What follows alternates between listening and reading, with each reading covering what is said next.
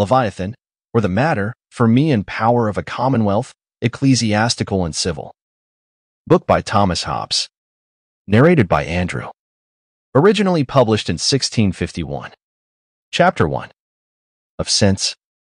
Concerning the thoughts of man, I will consider them first singly, and afterwards in train, or dependence upon one another. Singly, they are every one a representation or appearance of some quality or other accident of a body without us, which is commonly called an object. Which object worketh on the eyes, ears, and other parts of man's body, and by diversity of working, produceth diversity of appearances. The origin all of them all is that which we call sense. For there is no conception in a man's mind, which hath not at first, totally, or by parts, been begotten upon the organs of sense. The rest are derived from that origin all. To know the natural cause of sense is not very necessary to the business now in hand, and I have elsewhere written of the same at large. Nevertheless, to fill each part of my present method, I will briefly deliver the same in this place.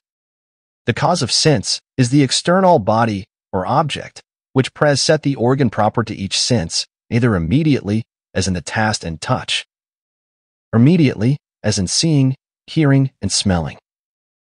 Which pressure, by the mediation of nerves and other strings and membranes of the body, continued inwards to the brain and heart, causeth there a resistance or counter-pressure, or endeavor of the heart to deliver itself, which endeavor because outward, seemeth to be some matter without. And this seeming or fancy is that which men call sense, and consisteth, as to the eye, in a light or color figured, to the ear, in a sound, to the nostril, in an odor, to the tongue and palate, in a savor, and to the rest of the body, in heat, cold, hardness, softness, and such other qualities as we discern by feeling. All which qualities called sensible are in the object that causeth them, but so many several motions of the matter, by which it presseth our organs diversely. Neither in us that are pressed are they anything else but divers motions, for motion produceth nothing but motion, but their appearance to us is fancy, the same waking that dreaming.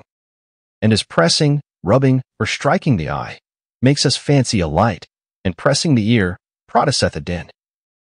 So do the bodies also we see, or hear, produce the same by their strong, though unobserved action, for if those colors and sounds were in the bodies, or objects that caused them, they could not be severed from them, as by glasses, and in echoes by reflection, we see they are, where we know the thing we see is in one place, the appearance in another.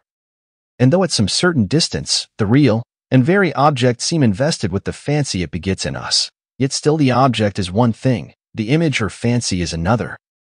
So that sense in all cases is nothing else but original fancy, caused, as I have said, by the pressure, that is, by the motion of external things upon our eyes, ears, and other organs thereunto ordained.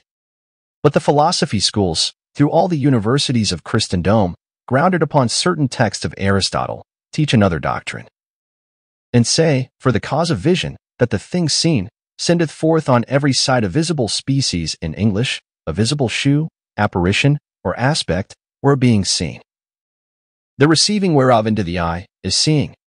And for the cause of hearing, that the thing heard sendeth forth an audible species, that is, an audible aspect, or audible being seen, which entreing at the ear, mocketh hearing. Nay, for the cause of understanding also, they say the thing understood sendeth forth intelligible species, that is, an intelligible being seen, which coming into the understanding, makes us understand. I say not this, as disapproving the use of universities, but because I am to speak hereafter of their office in a commonwealth, I must let you see on all occasions, by the way, what things would be amended in them, amongst which the frequency of insignificant speech is one. This is a great audiobook production, created for research, study, and discussion purposes. For more audiobook like this, hit the subscribe button and click on the notification bell so you get notified when we post a new audiobook. Thanks for listening.